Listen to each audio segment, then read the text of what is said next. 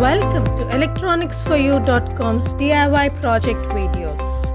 This video is a proof of concept of the DIY project Simple Low-Cost Inverter, which is published on electronicsforyou.com. Here we see the project working in action.